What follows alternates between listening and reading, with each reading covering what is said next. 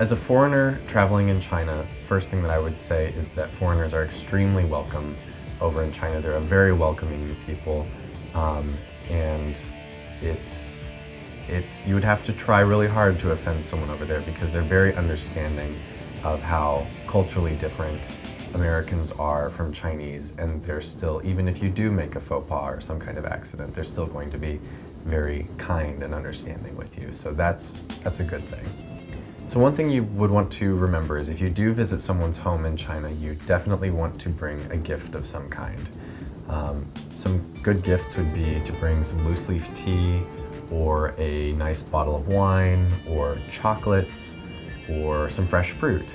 But try to avoid giving something in the number 4. For example, you wouldn't want to give 4 oranges or 4 of some item, because in Chinese culture, the number 4 is actually, it rhymes with the word for death. And so we don't give the number 4, it's an unlucky number. Okay, so another important tip is when you meet somebody, it's important to exchange business cards.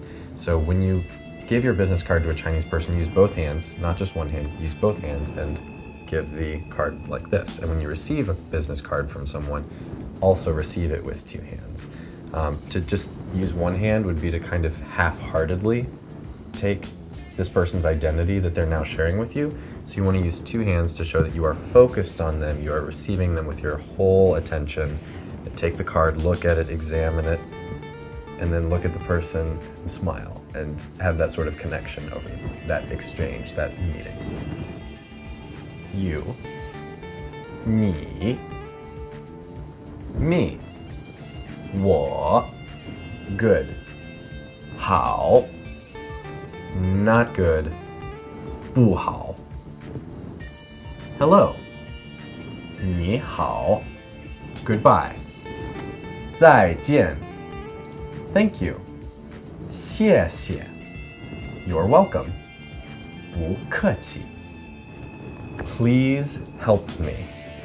Please help me. This is 请帮我. I want this. 我要这个. I like this.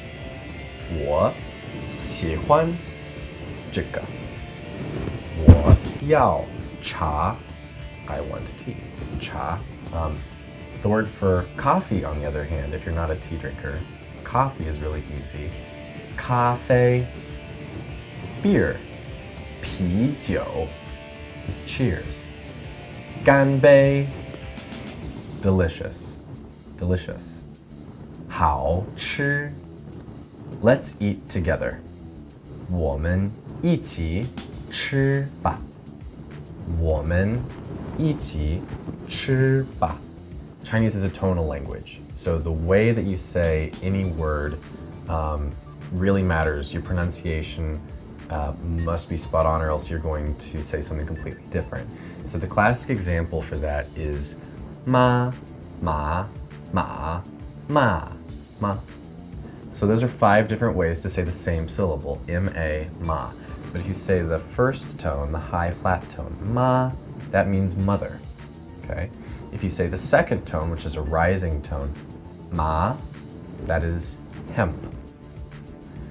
Ma, which is sort of a low tone. It dips down and then comes up, but it's low. Kind of valley girl, like what? That ma sound, that is the word horse. Ma, 4th tone, it starts high and it falls. Ma, that is to scold. And then ma is just a question mark. It's a vocalized question mark.